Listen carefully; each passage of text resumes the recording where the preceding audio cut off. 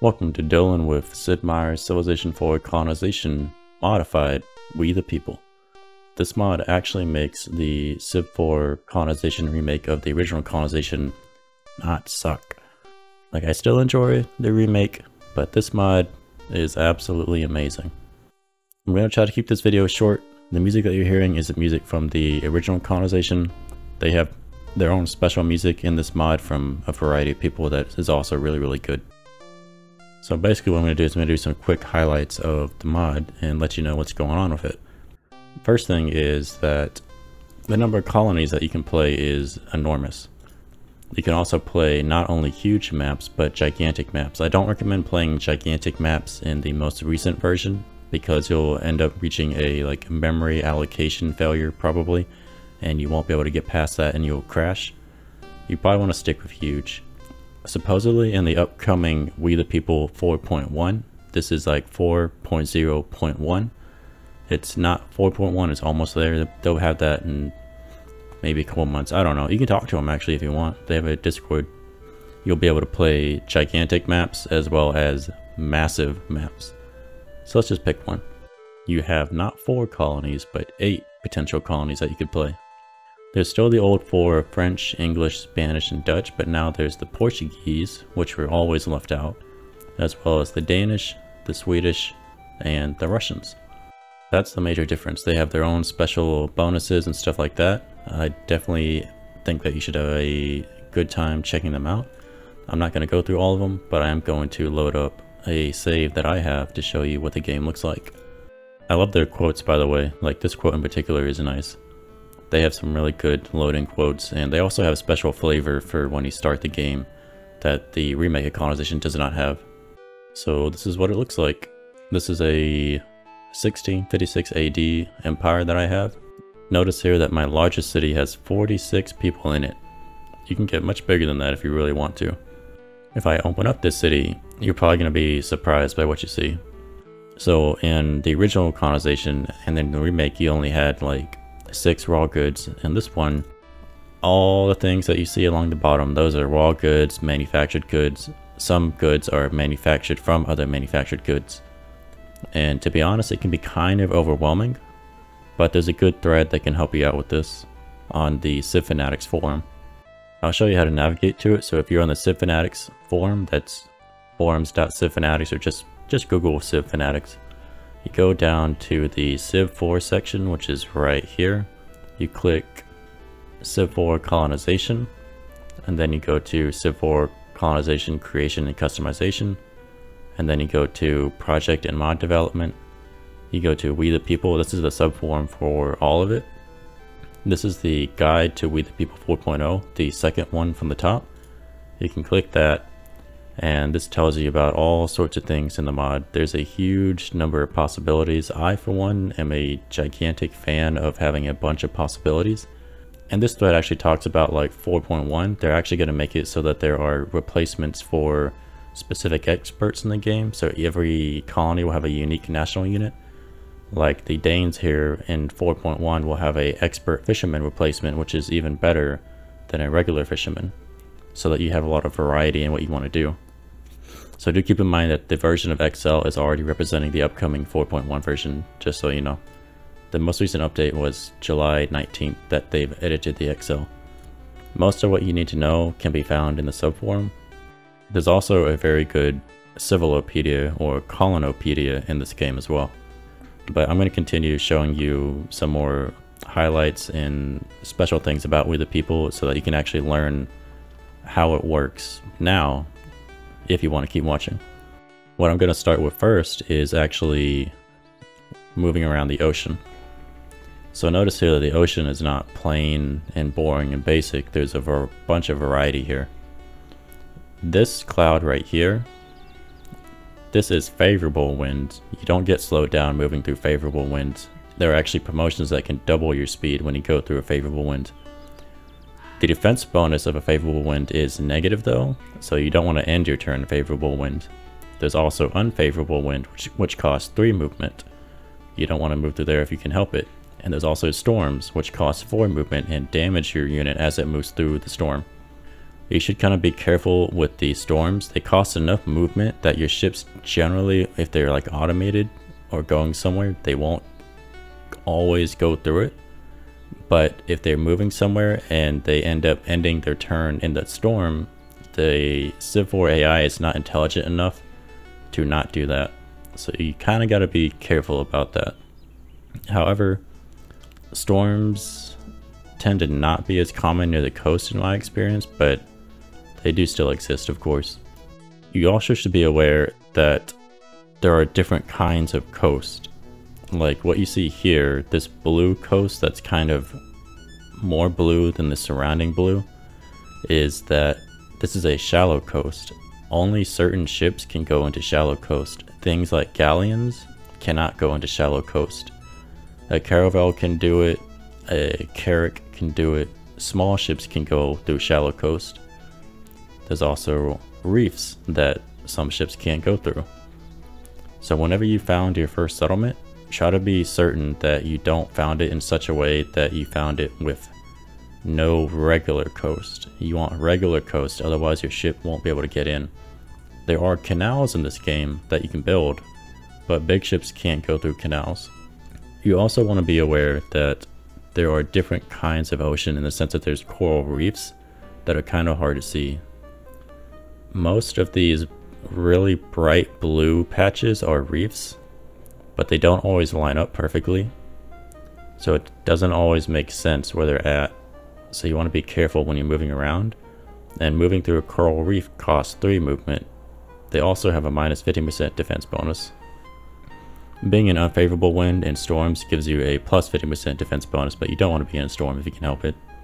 Let's go to Europe real quick and show you what that screen looks like. Notice here that it doesn't look like trash like in the remake of Colonization. Let's take a look at some ships that we can buy, and these are some of the specialists that are available in the game. As you can see, there are a whole bunch of specialists. You can do all sorts of things in this game, and I'll talk about some of the goods in a couple minutes. Anyway, we've got caravels, flutes, caravel redondas, carracks, schooners, all sorts of things. Tons and tons of different options. One quick notice for you is that a galleon cannot carry regular people. It can only carry goods or treasures. That's a change they made to make galleons less important for transporting regular people and to give more emphasis to other ships. There's also a ton of different kinds of military units now. There's no longer just soldier, cannon, artillery, etc. Now there's infantry, soldier, there's line infantry, there's light artillery, heavy artillery, there's dragoons, cavalrymen. They're all different. They all do different things. There's even town guards, which are like basic defensive units as well. There is also, some people won't like it, but it is historically true, and it has game mechanics. There is slavery in the game. This is a African slave. They are almost as effective as a expert fisherman under certain circumstances. That is specific to having special units called slave hunters, slave overseers, etc. Like right here, my African people are doing 11.64 food. The fishermen are still better, like a lot better. They have 15.84 food. And you can actually get these slaves from the second market that you can go to, which is actually Africa. You can sail to Africa and you can buy various things here, such as some expert cotton planters, indigo planters, coffee planters, etc. that you can sometimes get trained, but you can just buy some of them from Africa. There's also mulattoes, which are like a mixture of Hispanic, well, I guess you'd say like a mixture of white, since Hispanic is basically white. Like Spanish are basically still white people with some Arabic mixed in, and Native American. They're actually classified as indentured servants, by the way. Everybody has like a social status right below their ethnicity. And here is a place that you can buy the slave hunters, slave overseers. You can also buy what are called slave barks. And slave barks are necessary with some other ships to sail to Port Royal. And Port Royal is actually the third market, which is the pirate market. Here you can buy other things, like expert tobacco planters, yerba planters, sugar planters, cocoa, rice, cassava. You can buy buccaneers, which are the land pirate. You can buy a pirate cutter, a pirate frigate, a smuggling ship. There's tons and tons of different options. Let's talk about the differences between founding colonies in regular colonization and in We the People. So in We the People, you actually need to make a unit have a settler profession, it's not called pioneer, I think it's called settler. If we look at food here, if we hover over the food icon, it says that 22 food is required to equip settlers. I don't know if that's the base requirement or not, but you need food to equip settlers. You also need lumber. You should need tools. Yes, you need tools. And I believe you need horses too. Yeah, you need horses as well. If you ever want to know what something requires, you can go to the Colonipedia. You can go to professions, and this is all the professions that they have in the game. If we click settler here, or hover over settler, you can see in the top right, we need food, lumber, horses, and tools. You must have those in order to found new colonies. You cannot just found a new colony willy-nilly with just anybody. They have to be equipped specifically to found colonies, which in my opinion, I like that. I like that. That makes sense. That's also true of wagon trains. You can't just make wagon trains from nothing. Wagon trains require horses, they require sailcloth specifically, and they also require tools. It can be kind of hard to tell what the icons are, but you can learn them over time by taking a look at the goods themselves. The icons should be almost exactly the same. And you can also hover over it, like this is sailcloth, this is tools. I'm not sure if you can hover over all the icons, but usually you can. There's also different kinds of wagon trains. There are ox carts, which are weaker wagon trains. They only move one. There's wagon trains that can move people. They're not called wagon trains, they're called stage coaches. Those can move actual people. There's a bigger wagon train called a trek. They can hold 4 goods instead of 2. Since we're talking about wagon trains, let's just show right here, there's different kind of roads right here. Right here I've got a plastered country road on this mine right here. Above it is a regular road. There are different types of roads that are upgrades. Regular road is twice speed. Plastered road is 4 times faster. There's another road that's 3 times faster. Coming back to colonies real quick, when you found a colony, you can't just add people forever. There's actually issues that you have to deal with. You have to deal with law and order. I have a judge here that is producing law. The colony produces crime based on population size, and it also produces crime based on how full the storage is. We have a plus 30% modifier because we have pretty full storage based on the right hand side over here, the city storage.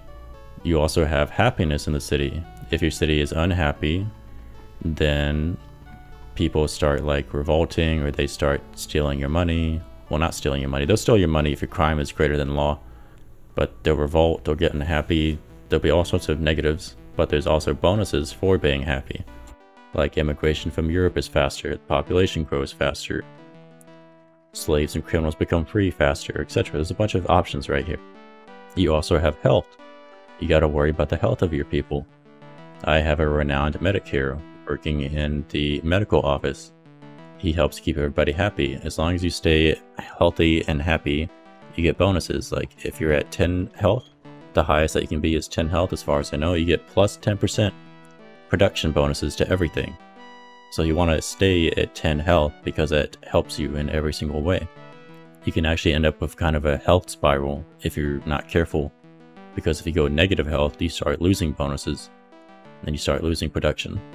So you always want to be careful. This number right here is how much you're net on health. I'm net 2, which means I can add, I'm not sure exactly how many colonists, maybe 6, maybe 4, something like that, before I start going negative. There's also harbor space. You can't have as many ships as you want without space for them. You just have to move them around the colonies if you don't have space. You also have barrack space. This is space for soldiers. You can't have an infinite number of soldiers standing in a colony. It doesn't work. I love the variety. I'm really autistic. I'm not saying that all autistic love this, but I, for one, I love supply chains, production chains. And for me, this mod is like absolutely amazing. It's also dealt with like all the issues of the remake of Colonization. and I feel like this mod is basically what Colonization could have been.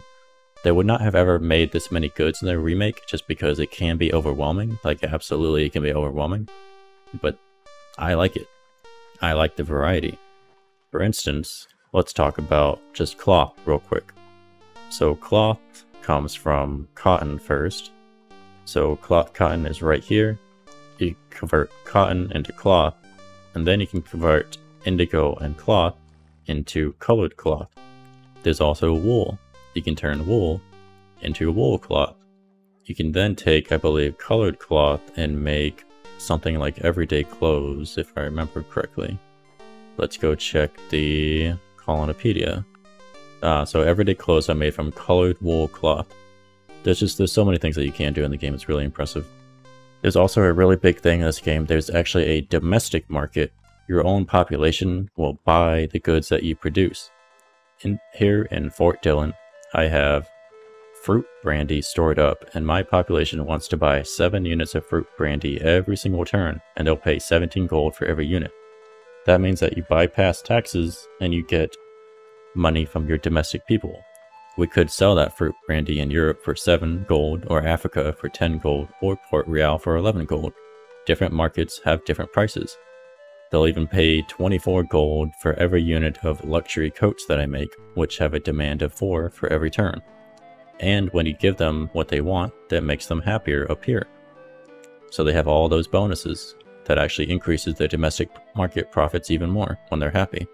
I also want to mention this mod fixes the problem of crosses becoming irrelevant as the game progresses. There's actually a maximum crosses that are needed per unit, and after that the crosses will not increase for every immigrant. So on normal speed it is 400. That means that firebrand preachers right here are actually useful. So you do actually want a cross industry even later on in the game.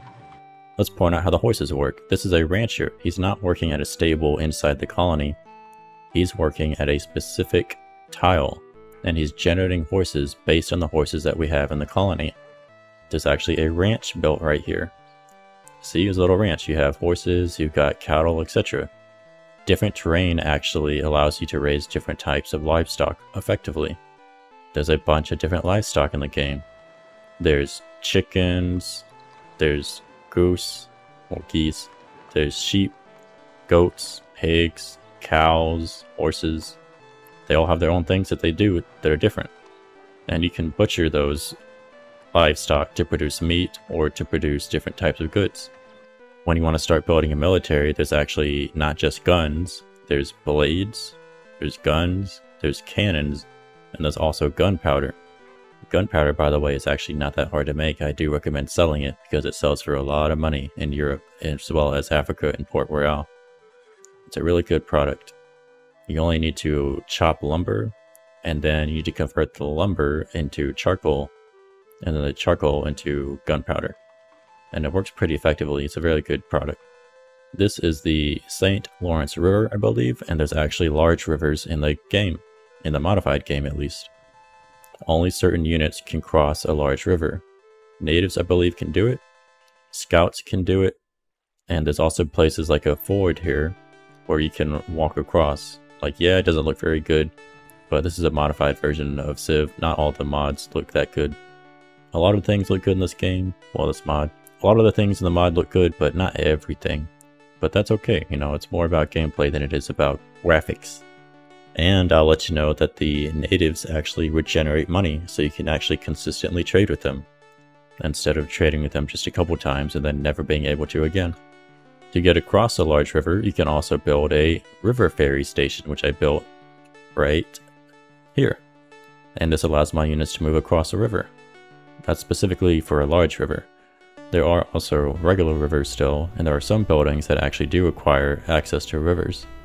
A big point that some people get a little bit annoyed with is that a lot of buildings now, they require not just tools, but they also require stone, which is right here, and clay.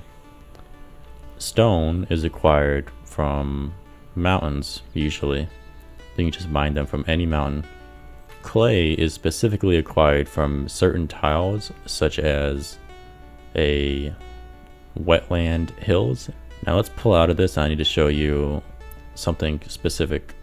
So unfortunately, the random map generator that comes with We the People is not capable of generating the tiles that give you clay. You actually have to kind of download a specific map script. They haven't fixed it yet in that particular update. The map script that is available right now with the mod doesn't actually generate the tiles for clay. There are a bunch of pre-made maps that have all the resources, but if you want to do like a random map, you are actually going to need this fairweather.py, and you can find it in the Discord. Let me see if I can find a place for it somewhere else. Yeah, so here we go. So on the We the People GitHub, and they have a GitHub where you can get more updated versions, or you can compile more updated versions. The most recent release is 4.0.2. They're working on 4.1. So you go to private maps, and then you scroll down to fairweathertweakx.py. You can click that, I believe, and then you should be able to click this little download button right here, download a raw file. You need to go to wherever you've got your save of the colonization and the mod. Alright, for me it's actually under my D drive. So it's Civ 4 colonization. You go to mods, We the People. You can go to private maps, and then you want to just put it right here and probably copy over whatever is there. And then what you can do is you can run that map script, and that updated map script is actually going to have some slight issues. So what I can do is I can go to play now. I can go to click whatever I want, and you have different leaders, by the way, not just one leader per colony. Every single colony has at least 2 leaders, or exactly 2 leaders it looks like. Fairweather Tweak X, it simulates Earth-like plate tectonics, geostrophic, and monsoon winds and rainfall. These settings are unchanged. Now in and We the People, you actually have 1 plot radius or 2 plot radius. Not just the fat cross, this is actually 2 plot radius. That means that you can do 2 diagonally as well. I think the mod is balanced around 2 plots. You should probably play with 2 plots on at least standard and up size maps. I think it's really designed for 2 plots. I recommend 2 plots. You can do 1 plot if you want, but it's meant for 2 plots. Like the latitude and the distance to Europe are unchanged. The land allocation is unchanged, but here you have land regularity.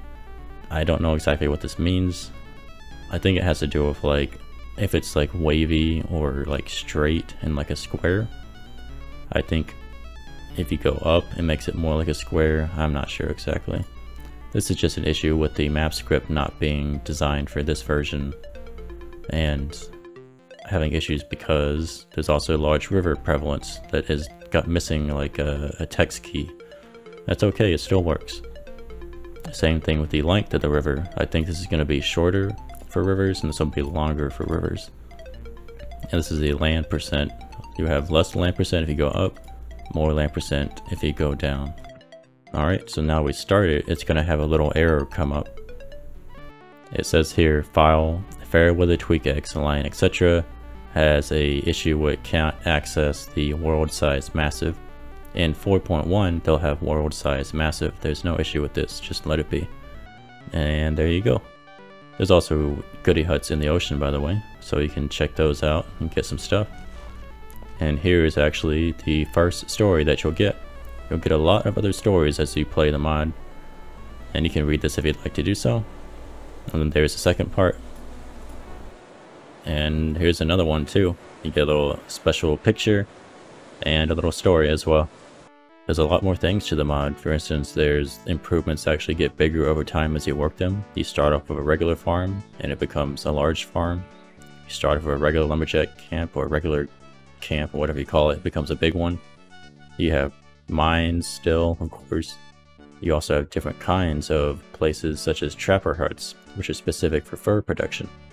This mod is absolutely fantastic. There's plantations instead of farms. I love it. That's pretty much everything that there is to talk about. Like, not everything that there is to talk about, but I don't want to make the video too long. So there you go. Give it a shot. Download it. If you want to do the random generation, you need to get the updated script. But there are a bunch of different really good pre-made maps. There's Central America, Colonial America, East Coast, South America, There's all sorts of different things that you can pick, as well as some maps that were randomized and that were edited to have the resources that are needed, such as clay. Clay is the main thing that can be missing, but the pre-random maps are pretty good. If you want the random map, just head on to the GitHub and check it out.